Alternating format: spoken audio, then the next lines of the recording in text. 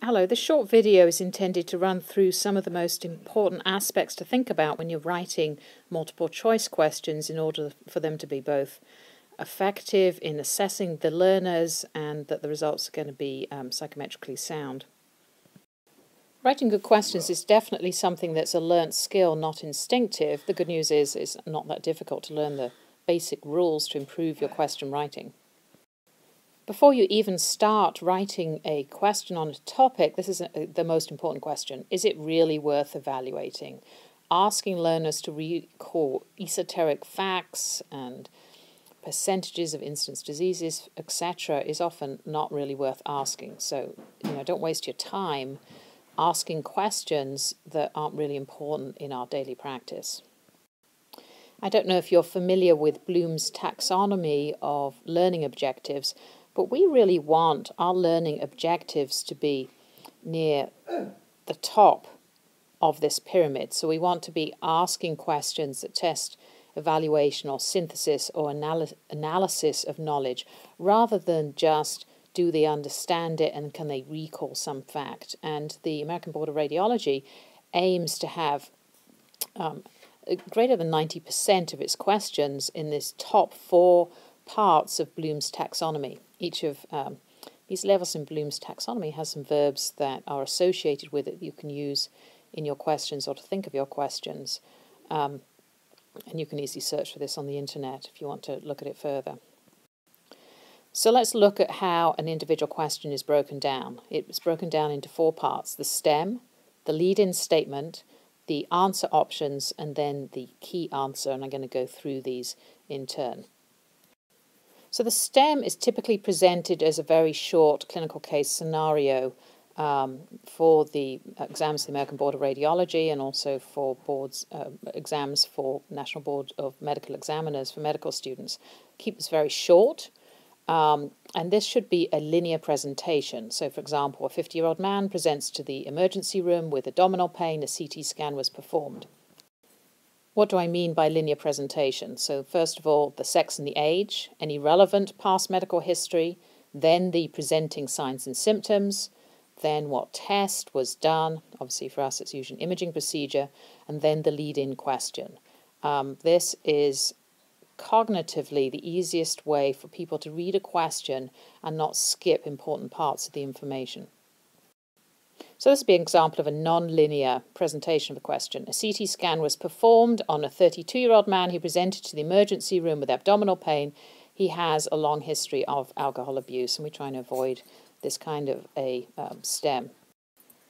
The lead-in is the question, and this could be either in the form of a question or an open statement. So a question would be, what is the most likely diagnosis?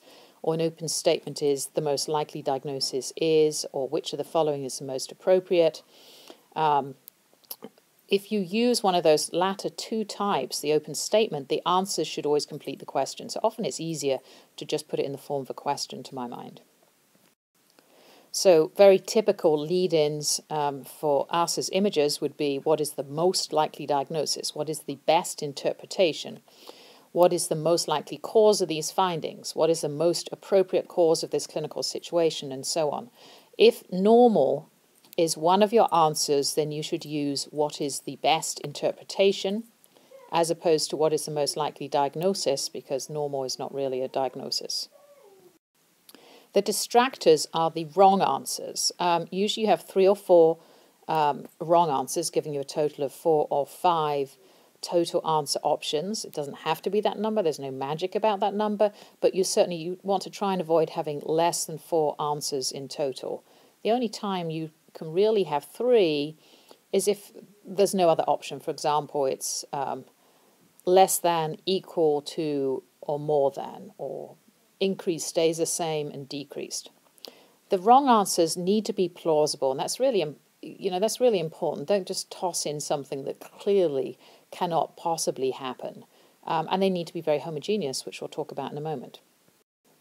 Ideally, you want these distractors to range from not at all likely or extremely unlikely to less likely than the correct answer, because that mimics real life. When we're looking at a CT scan and there's an abnormality, there's a bunch of different things it could be, Some of them are not very likely, and then there's one that's the most likely. And you want that most likely one to be, kind of a significant step ahead of the others in likelihood. The distractors should all be similar in length and the format, and they should be balanced. So, for example, if you have 2 which use the word increased, you want to have 2 which have the word decreased within them. The key is the correct answer. So we can identify this when you're writing a question and submitting it for an exam board with an asterisk, or written underneath it says key equals A. This might be the only one correct answer, or in some cases it's the most correct answer when the others are possible but significantly less likely. And obviously this will depend on how you phrase your lead-in. Some general rules to question writing. Keep the stems and the distractors as short as possible. Don't put in unnecessary words and unnecessary information. It's just going to mean that it's going to distract the test takers from the important information there. It's really important that there is no ambiguity in the interpretation of this question. And when you look at the question, and for image-based questions, can they answer the question without even looking at the image? It's not a good question if they can answer it without looking at the image.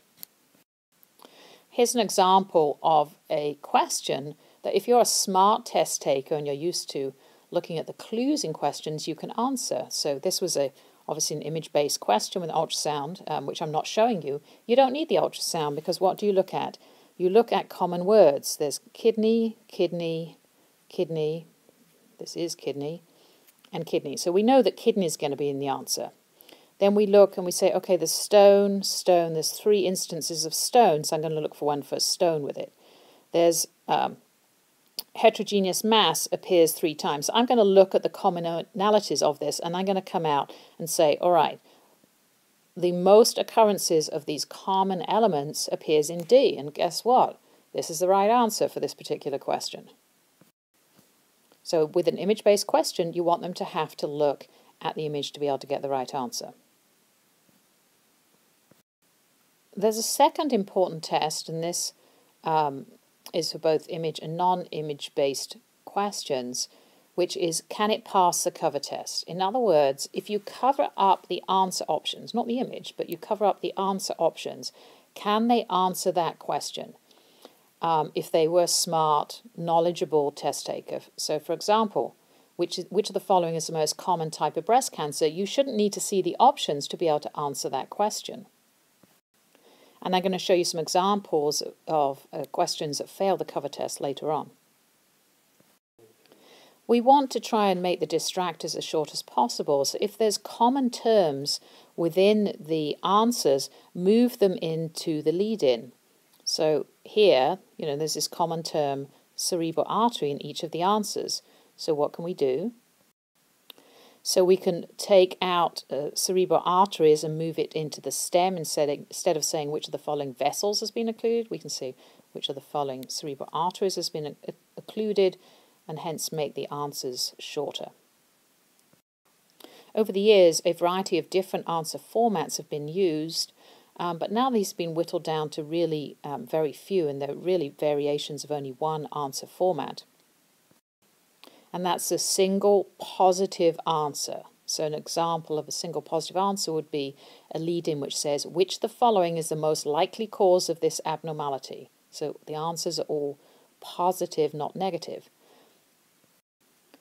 There are a couple of other somewhat more complicated answer formats which are accepted, but really they're all based on this, and I'm not going to go into them in this short talk. I do, however, want to show you some of the invalid formats which people often write questions in. I'm not going to talk about why these are invalid. If anybody wants more information about why psychometrically these don't score well in exams, then I would suggest you read either the American Board of Radiology or the NBME exam writing guide. You should not write items that have negative stems. So which of the following is the least likely to present as an abdominal mass? Or all of the following are true except. And why are these bad? Because many exam takers will miss these keywords here. They know the information, but they will get the answer wrong because they look for which of the following is the most likely to present as an abdominal mass, or they miss out the except and see all of the following are true, and so on. You can, however, use which of the following are contraindicated. That's considered to be okay. Similarly, you want to avoid having negative terms within the answer stem. So, which of the following statements regarding breast cancer is true? And the answer stem here says it is not the most common cause of cancer in women. How do people read that? They read it as it is the most common cause of cancer in women. You should not use questions that have multiple correct answers, which are really multiple true-false. Which of the following diseases might cause this finding? Select one or more. So you should have single positive answers. Similarly, true-false questions, such as identify which of the following answers are true statements. These have been used in the past. They're no longer used in national exams. And if they're not used in national exams, we shouldn't be using them in our test writing for our learners. Don't use all of the above. A, B, C, D, and all of the above. We all know this. You know, we've taken many of these tests, and we know that if we see that A and B are true, then we just skip to E. We don't even have to think about C and D. An old exam type that used to be used are the ones that were A, B, and C, and then A and B, and C, and so on. Again, don't use these. I just want to run through a few of the common mistakes that I see. I've done an awful lot of exam item editing, and these are ones that come up again and again. Don't use inconsistent units. The units here, and you can see I've got millimeters, centimeters, micrometers. You want to have the same units for each of the answers. And not only that, but you want to put them in numerically increasing order of size. Don't have numerical values that overlap. So, you know, in this particular case, if the learner thinks that the answer is 5%, is he going to choose answer A or is he going to choose answer B? So make sure it's something like 0 to 5%, 6 to 10, 11 to 15, and so on. Keep the answers homogeneous. They need to be focused, so therefore the answers should be all diseases, or they should be all artifacts, or they should be all numerical, or they should be all physical findings, and so on, rather than a mixture of the others, and I'll show you an example in a minute. And in this is going to help you pass the cover test. So here's an example of unfocused or heterogeneous answers. If you look at these here, this is a statement about the disease, as is this is a radiographic finding, this is a radiation dose. These are very heterogeneous answers, and not only that, but this does not pass a cover test. You know, if you covered up these answers, you cannot answer this question, however brilliant you are. So this is an example of focused answers. Which of the following is the most common type of breast cancer? So these are all pathological diagnosis. They all fill into one homogeneous category. And not only that, but it passes the cover test. If I covered up these answers, you should know the answer if you knew the information. Try and keep all of the answers the same length. We have a tendency to write a much longer answer for the correct option than we do for the incorrect options, because we spend a lot more time thinking about that and then we kind of toss in the others. So that's part of cluing. We're cluing the readers of this exam that this is the correct answer here, and the others, which are much shorter, are the incorrect ones. And you can falsely clue this as well. So, you know, people who are good test takers will look either consciously or unconsciously for that longer answer and can be fooled if you're not keeping them the same length. And you can usually rewrite ones to be pretty much the same length fairly easily. If you can't, then have, perhaps 2 that are longer and 2 that are shorter, or 3 that are longer and 2 that are shorter, and so on. If you're using lead-ins which are not in the form of a question, but in the form of completion of a sentence, you need to make sure they're grammatically correct. So the most likely cause of this abnormality is metastatic renal cancer. That works. Myeloma works. Fibrodysplasia works. But the most likely cause of this abnormality needs correlation with radiography, does not work, and immediately clues the exam taker that that is an incorrect answer. Be very careful with relative and absolute terms. So relative terms such as sometimes, occasionally, usually, they're extremely imprecise, and there's many studies that have looked at one person's interpretation of these terms compared to another person's, and the correlation coefficients are extremely low. Some people think that sometimes is 10% of the time, and other people will think that sometimes is 70% of the time. So avoid using these. And similarly, terms such as always, never, and must be, absolute terms, we all know that that never happens. I mean, there's nothing that's never and nothing that's always. So we will immediately exclude those as being viable options. There are some subtle aspects of cluing that you may not be aware of, although I'm betting that you've actually subconsciously used them when you've taken your own exams, such as repeating one or more word, either in the stem and the answers or in more than two answer options, kind of like I showed you with that case of the renal and liver masses previously. So here's an example here. A 60-year-old man arrives in the emergency room in ventricular fibrillation. After resuscitation, a cardiac CT scan is performed. What is the most likely diagnosis? And here is the word ventricular repeated again in this particular patient. Obviously, I'm not showing you the image, but that clues you to look for that ventricular may be more likely. Same history here, but in this case, the word atrial is repeated in two of the answers, and that's going to clue you that it's either atrial lipoma or atrial myxoma is the correct answer. What are some ways of getting around this? Well, you can repeat the same terms in what's called matched pairs. So there's ventricular twice here, and there's atrial twice. There is no cluing in this as to whether we're going to point towards ventricular or atrial.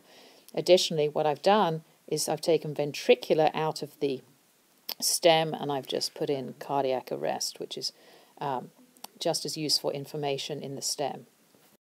There's times where you may need to do, instead of two matched pairs, three matched pairs.